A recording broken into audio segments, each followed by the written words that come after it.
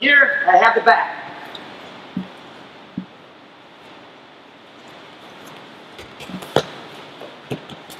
All right, so what happened there is this.